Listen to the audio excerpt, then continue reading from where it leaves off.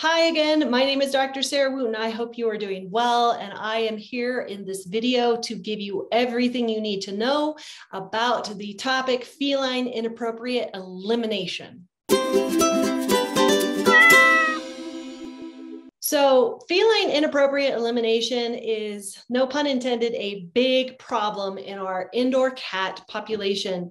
Feline inappropriate elimination is one of the leading causes why cats are relinquished to shelters and lose their homes and potentially lose their lives because they cannot seem to do their duty in the box where you want them to do it. What is going on, right? So if you're watching this video, it's likely that your cat has peed or pooped someplace in your house that is not the litter box, and you may be at your wit's end trying to figure out what's going on and you need some help. This video is designed to share with you all the knowledge that I have on inappropriate elimination. It is not designed to be a substitute for your local veterinarian's advice, nor is it medical advice.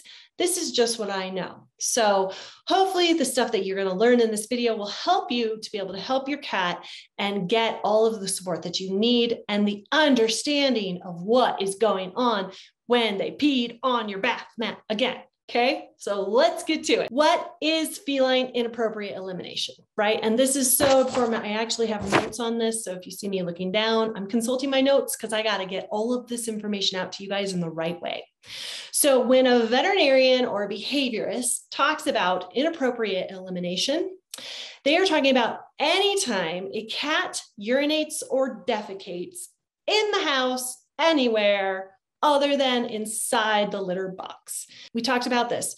Feline inappropriate elimination, I'm going to call it FIE for short, okay? It counts for about 50% of all behavioral referrals to veterinarians. Half of it. And unfortunately is a leading cause of why cats are given away to shelters. Also, scratching is another reason why people give up their cats, but this one is a big one.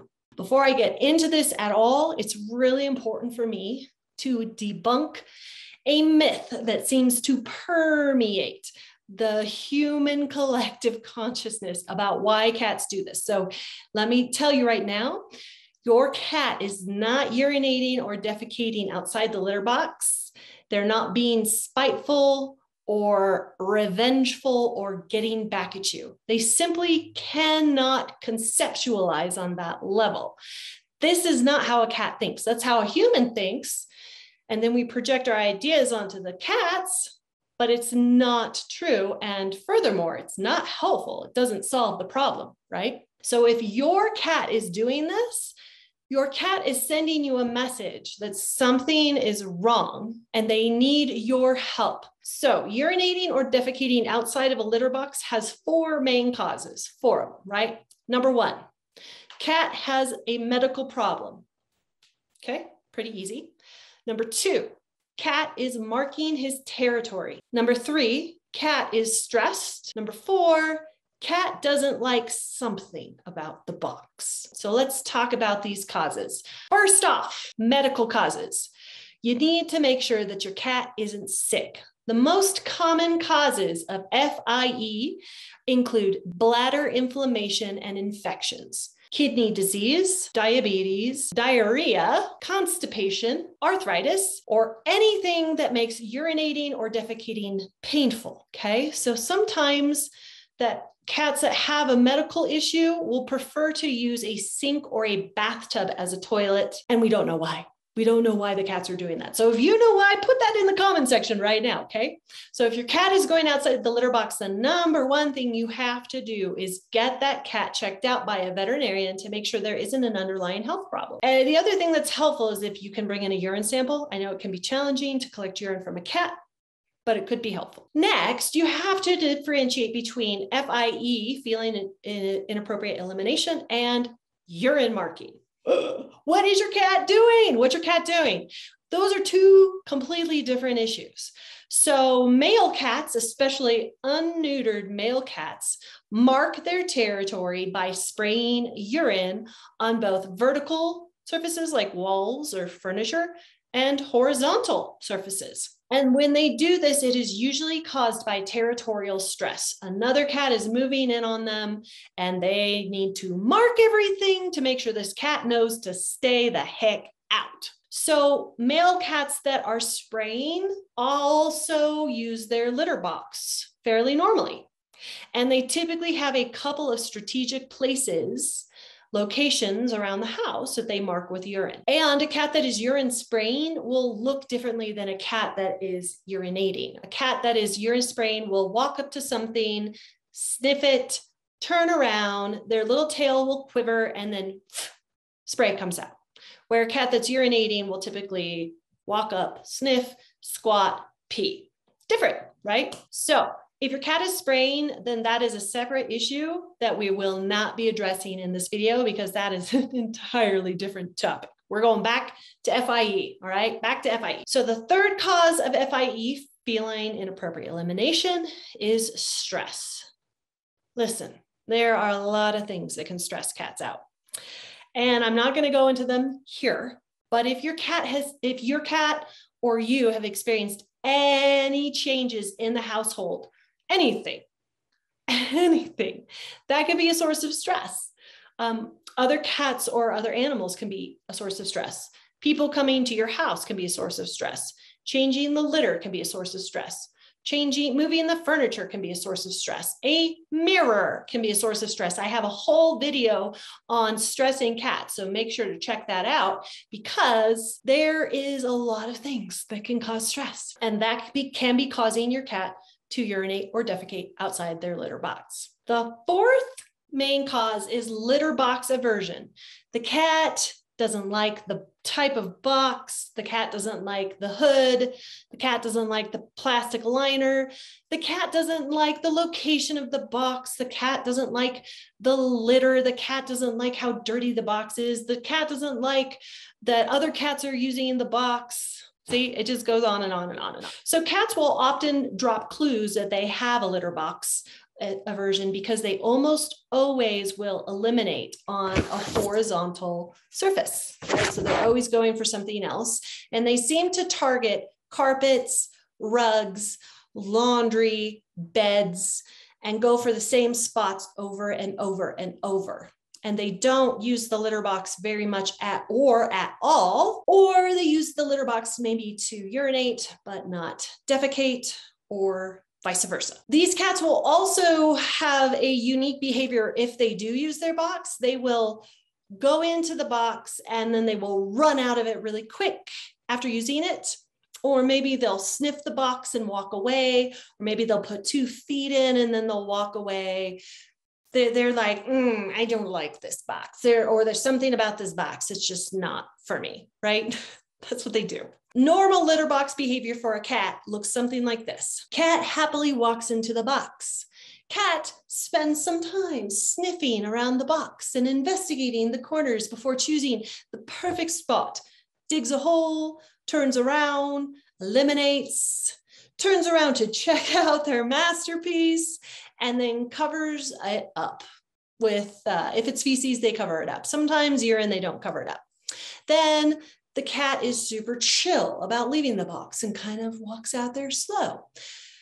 Anything else that the cat's doing when they're in the box lets you know that the cat doesn't like what's going on in their litter box experience. So again, there are many reasons why cats don't like boxes. They don't like dirty boxes.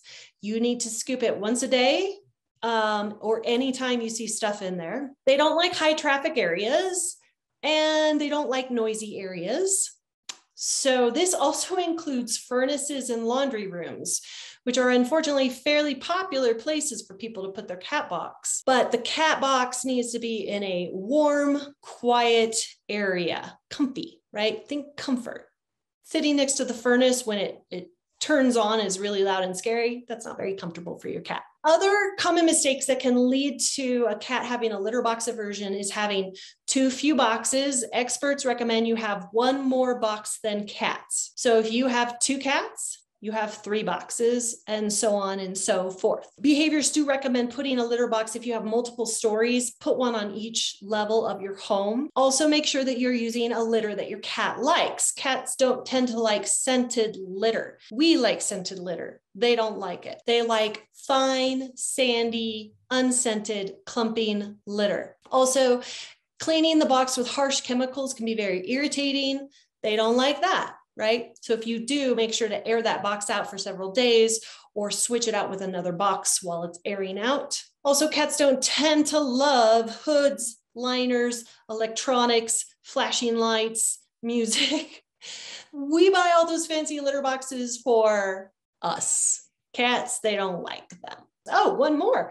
You might have a bully cat that's keeping another cat out of the box. So you're going to have to play detective a little bit and see what's going on if you have multiple cats to try and figure out who's causing the problem and if there is any bully cats that are causing litter box problems. So keep the boxes clean, conveniently located in quiet, comfy areas, have the right number of boxes, get rid of hoods, liners, plastic trays, use clumping, unscented, fine, sandy litter.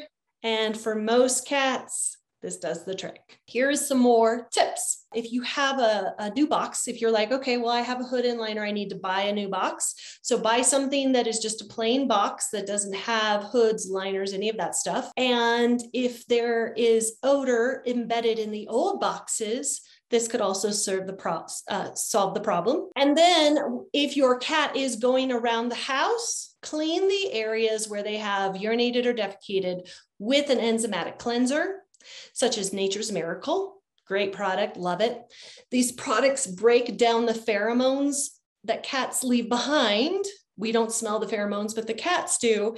And the pheromones remind the cat to go back to the same spot. So you need to break down those pheromones so the cat does not have the reminder to go back to that spot. If you're not sure where your cat is going, use a black light to find urine spots and then clean them thoroughly. You can also try putting furniture, if it's a horizontal surface, you can try putting furniture to block access to that area, or you could put the cat's bedding and food right there as well. Most cats will not urinate and defecate where they eat and drink and sleep. So those are different ways to kind of keep the cat from going back to the same location. You may also need to do more to prevent the cat from going back to that area. So close doors, close closet doors, put your laundry away, put that bath mat up. You can spray certain areas with a repellent spray, such as a citrus scented air freshener, which cats don't tend to like, or there is a scat compressed air spray that is a remote operated little air compressor that can keep a cat out of a location. And again, I have found that some people find success by putting the food and the water and the bedding bowls in the place where the cats keep going, because again, those cats don't like to eat and drink where they eliminate. A completely different take on this whole getting the cat to use their box again is to purchase a new box without the hoods or the liners or anything and put it where they are going. So if your cat will not stop going, like say in your closet, put the litter box in there. As soon as the cat starts using it, slowly over a period of many, many days, walk that litter box day by day by day to the location where you want it to go. Keep your old litter box in the same place in case your cat wants to go back to it. But by this way, you can slowly train that cat to go in the right place. Remember, these tips will not help you if you don't know why your cat is peeing or pooping outside the litter box. So litter box problems can be extraordinarily frustrating. But in many cases, with a little trial and error, you can learn what is bothering your cat and you can modify the situation. People tend to be more successful in remedying the problem if the problem has not been going on for very long. So if the problem has been going on for less than a month, you're going to be way more successful in retraining that cat. And also you have to eliminate any sources of stress, right? So it's retraining the cat and eliminating sources of stress.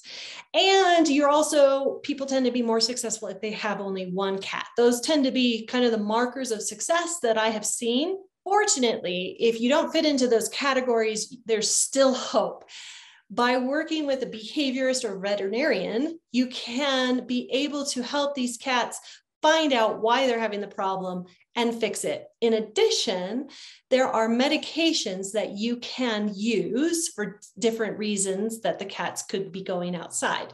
So don't hesitate. If you've tried all the stuff that I've told you and you're still having a hard time, don't hesitate to talk to your local veterinarian or a behaviorist. Make sure that cat is healthy, and hopefully by utilizing all of these different tools and strategies, you can help your cat stop having this problem. So that is all I have on this topic. Pretty big topic. If there's anything that you have found that has helped you, share it with the audience, right? Throw it in the comment section below this video. If this has been helpful, please let me know. If there are other topics you want me to cover, also please let me know by leaving comments below. And I will be back very soon with another video on feline healthcare topics and how to help your cat live a beautiful, long, wonderful life. Thank you so much for watching, and I will see you again soon.